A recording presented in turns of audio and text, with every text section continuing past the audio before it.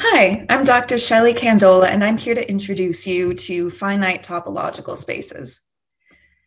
So finite topological spaces are of particular interest because they can model a variety of structures from different categories. So for example, hypergraphs, simplicial complexes, and a variety of manifolds can all be modeled as finite spaces, allowing for an underlying structure against which they can all be compared. So everything I've drawn here has a representation as a finite topological space. So what is a finite topological space?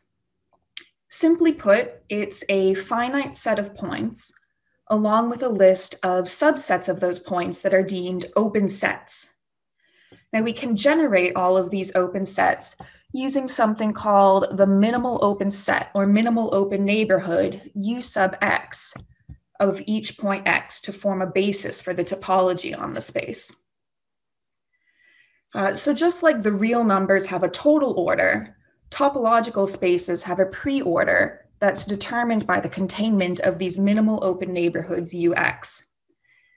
And so we'll say that 2 points are comparable, x less than or equal to y, whenever the minimal open neighborhood of x is a subset of the minimal open neighborhood of y.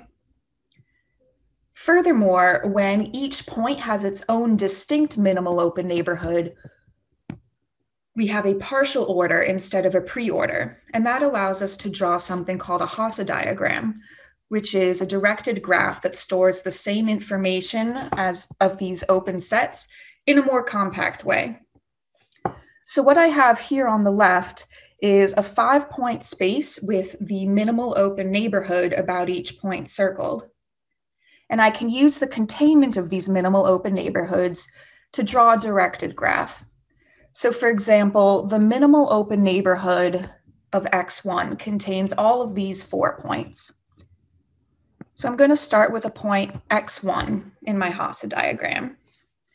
And it contains as a subset the minimal open neighborhood of x2. So x2 is less than x1.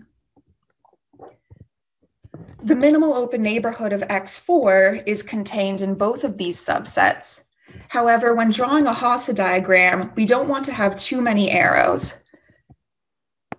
So we're only going to include directed edges between points that have no intermediate containment by a minimal open neighborhood. So instead of an arrow from x1 to x4 here, we just have this. I'll continue to draw the rest of the Hasa diagram as follows.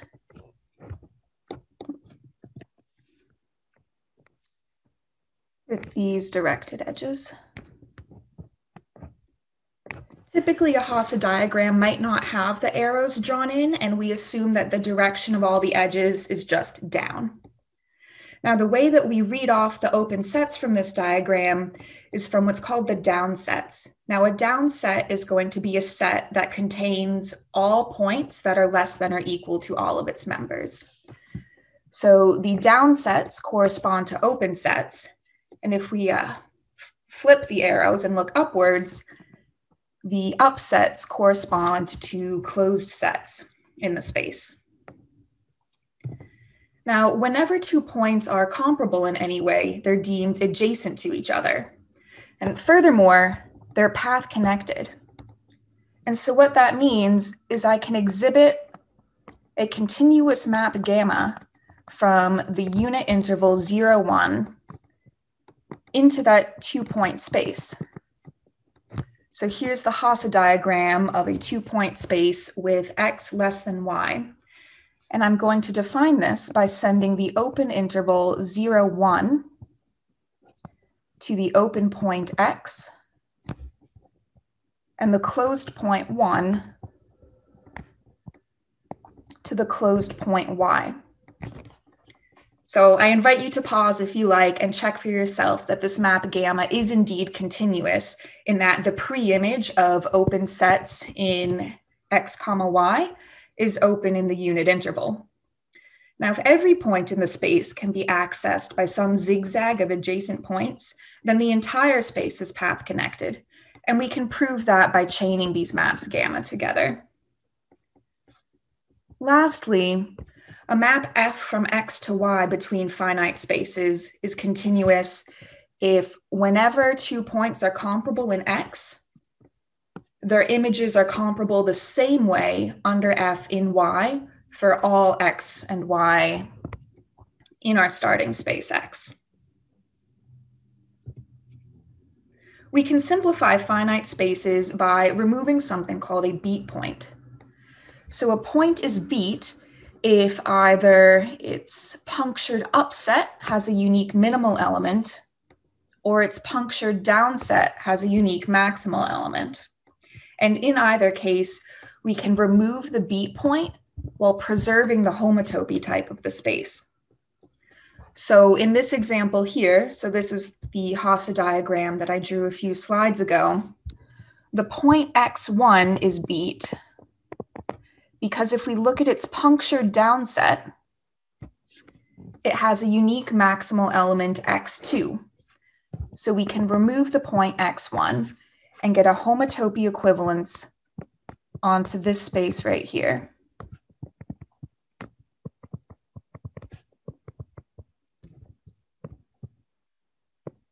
With these edges drawn in. However, this process of removing beat points isn't unique. So notice that the point x2 is also beat. If we look at its punctured upset has a unique minimal element, which is just the 1 point x1 itself. So we can also get a space by deleting x2. And this leaves us with another Hasa diagram with the points x1, x3, x4, and x5.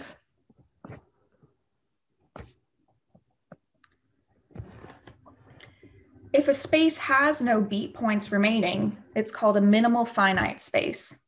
And you can see that these two spaces I've drawn on the bottom here do not have any beat points. Each point has two distinct points in its downset or upset. And so when we've removed all beat points from a space, what we're left with is a core. And notice through this example here that the core is not unique. Now, figuring out the core of a space is important because it brings us to McCord's theorem from 1966, which states that two finite spaces are homotopy equivalent if and only if they have homeomorphic cores. So these three spaces that I've drawn here are all homotopy equivalent to each other because they all have this central space as their core. And in this case, it's homotopy equivalent to a minimal finite model of S1. And this is useful for proofs where you want to compare finite spaces to other spaces that it might be weakly homotopy equivalent to, like simplicial complexes, etc. So for more on this, I recommend any of these 4 sources as a great place to get started on finite topological spaces. Thank you.